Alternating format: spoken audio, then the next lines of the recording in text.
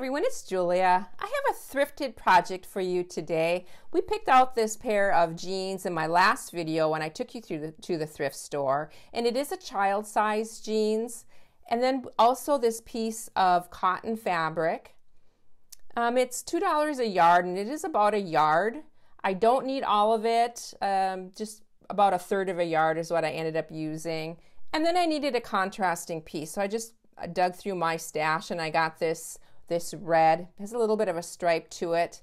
And this is what we're going to be making. I made these for my children when they were little. And we had so much fun. This is actually the adult one. This was mine that you're seeing right now. But I gave them as gifts a week before Christmas, and they were thrilled about having an early Christmas present. But then we got to bake with them, and we decorated cookies, and it was just fun. We used them for a couple of years before they outgrew them. So maybe it'll give you an idea of a cute little Christmas gift. The first thing we need to do is some deconstruction. I'm going to cut the legs off, and I do leave about 2 inches below the crotch. I've just removed or pulled up some of those pockets because I didn't want to cut the pockets. Just flip that over so I'm cutting about the same distance.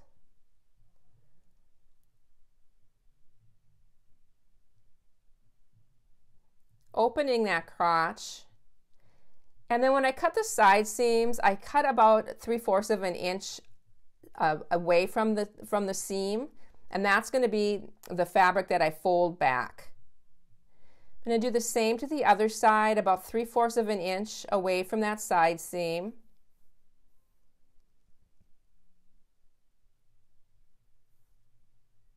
And then I want to use one of the pockets. Just going to be cutting that. I saved the top of this for different things too, so I put that aside, and then removing that back fabric too from the pocket.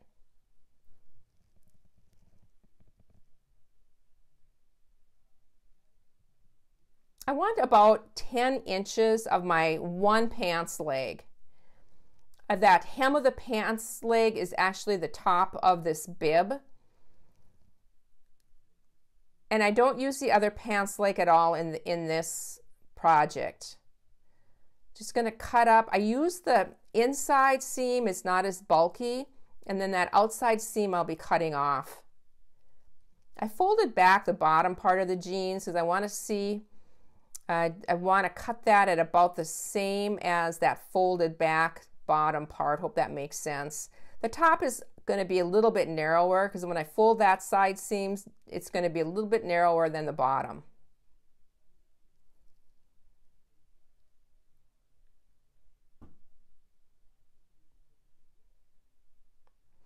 Just going to top stitch this into place.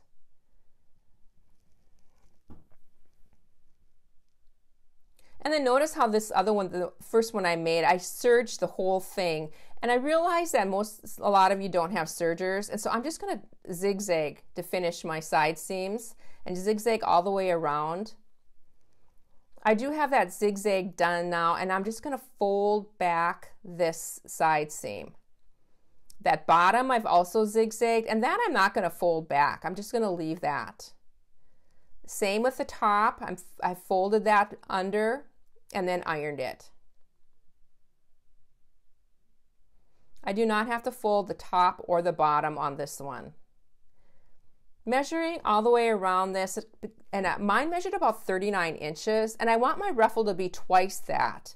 And so I'm going to be cutting my ruffle 5 inches wide, and I'm going to be cutting 2 widths of this fabric. And this fabric is about 42 inches wide, so I'm cutting 2 of those. And this is for the wider ruffle. The top ruffle will be cut at 3 inches wide. And I'm doing that right now, and I am cutting 2 of these as well, so 2 of the widths. And I need a new sharper blade. Looks like I'm struggling with that. Yep. There we go. And I'm going to join these by mitering. So it's easy, just right sides together at a 45-degree angle. and then from one corner to the other, stitch. And then I'll have one continual strip. I'm going to do that the same with the wider one.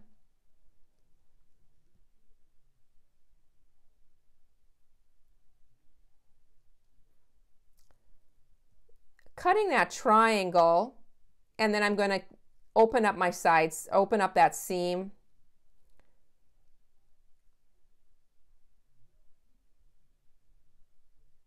And then folding these. So the wrong sides are together, and we'll fold these all the way down. And I'll do this for both of these, both the narrower and the wider. And then I'm going to zigzag this raw edge. It's all zigzag now. And I'm going to share with you 2 ways to ruffle. This is my old ruffler. Look at this old dilapidated box. I've had it for years. But when I did craft shows with these aprons, I used to sell these at craft shows, the ruffler really helped. It just saves a lot of time. I'm just going to share that with you. And then the other way to ruffle a long strip like this is to use a cord. And I'm going to also show how you zigzag over a cord or a heavy thread to do the ruffling. Okay, I'm at my sewing machine, and this ruffler is on, and it takes the place of your presser foot, and it sits in front. And the fabric just goes underneath this plate, and then you just straight stitch, and it just tucks it and ruffles it. You can adjust the size of the ruffle or the tuck by messing with your stitch length, and there's also a little dial or different notches. So you can experiment, but this is about 2 times, or it's going to be, if you ruffle 20 inches, it's going to end up like 10 inches. And my other one, I am going to just lay this cord and zigzag on top of the cord. Well, you don't want to go into the cord. You want the zig to go on one side and the zag to go on the other side. So I do have a narrower zigzag. And you just want to make sure that's right down the center, and then it's really easy to do. This is the one that I used the ruffler on, and I'm just going to pin it into place. It actually came out to be almost perfect after I did the adjusting on it.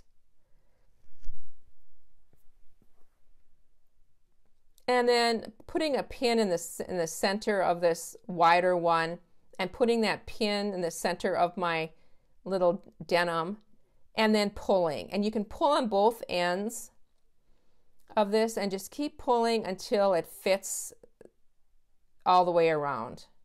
Pinning as I go. And then this will be top stitched from on top. And that's going to be my next step. And you know, blue jeans are blue jeans, and there's some areas that are just tough to sew through. And of course you can't sew through this rivet, so I stop on both sides of it. And then also I've got both of them sewn on now, and I again just sewed right on just top stitched them right underneath on. And this is also a bulky spot, but I just left it. It's just a hole, but it is completely covered up with the tie. So that's not a problem at all. And now pinning the 2 together, I just have that top tucked under or tucked behind. I open up the fly, and I'm going to top stitch that side first and then close it and do the other side. And again, I walk my presser or walk my machine over those belt loops, because that's another spot right there that's a little bit tricky. And it's all sewn on now, and it's onto the tie. For the tie, you're going to want to cut your 2 strips at 5 inches, and I didn't have enough fabric, and so I cut mine at 4 inches, and it worked. But I would recommend maybe going a little bit wider if you have the fabric. My scrap is cut on that left, so I wasn't able to get the full length. It looks like I have enough fabric there, but I didn't. I'm going to miter this, so I'm cutting right sides together and just doing a little 45-degree angle there. Cut that, ironed it, and then I'm going to fold right sides together and iron this all the way down.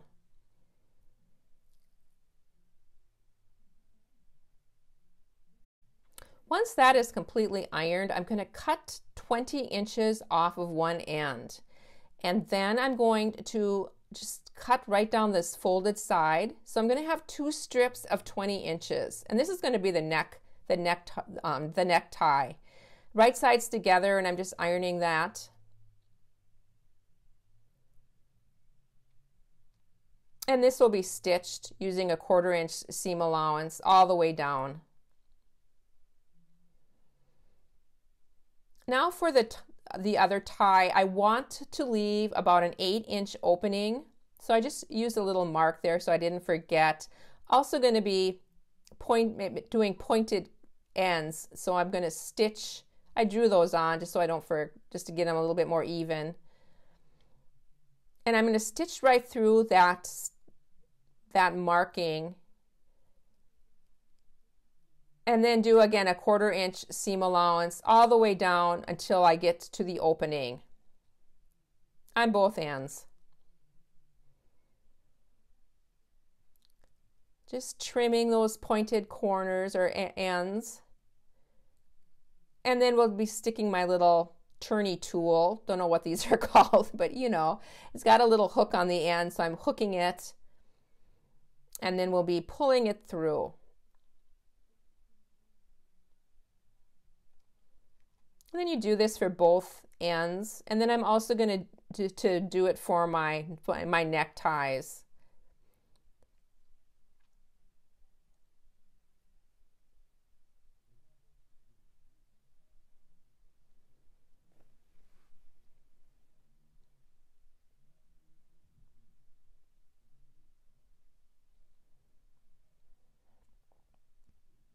Rolling and ironing and pressing it. And this will be top stitched, and when I do the top stitching, it will also close up that opening.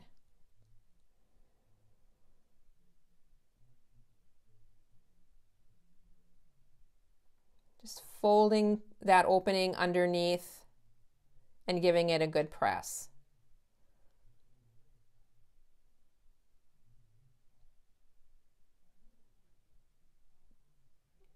Everything is top stitched. I want to find the center of this tie, and then I'm just going to put it through the belt loops. I love how it just finishes it off. It just adds such a nice little touch to it. Just sticking that right in the center there.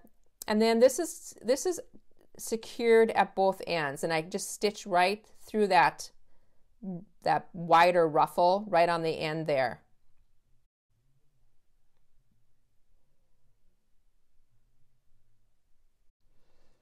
And this, going to pin those neckties into place, and that'll be top stitched.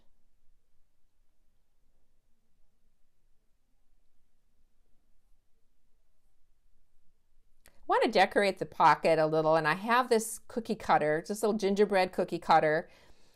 This is a fun way, if you have a favorite cookie cutter that you use, or if your child loves, just tracing it onto Heat and Bond Light.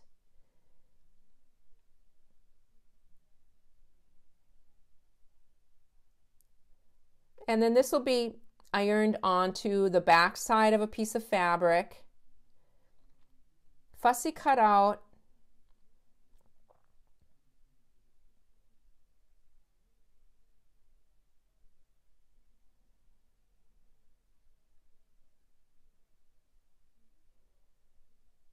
And then pressed into place. I dug in my rickrack. I thought it would be fun to add just a little bit of rickrack to this. And then I want to add some eyes. I'm just drawing those eyes on. I'm going to take this to my sewing machine. I have my zigzag on, or just going to do a narrow zigzag all the way around this, just to applicate it into place.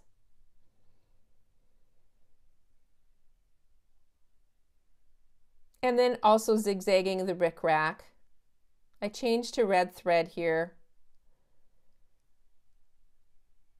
And then I'm going to change to black thread and put the eyes on. And I do have my free motion foot on here, and I'm just going to go back and forth and around in a little circle.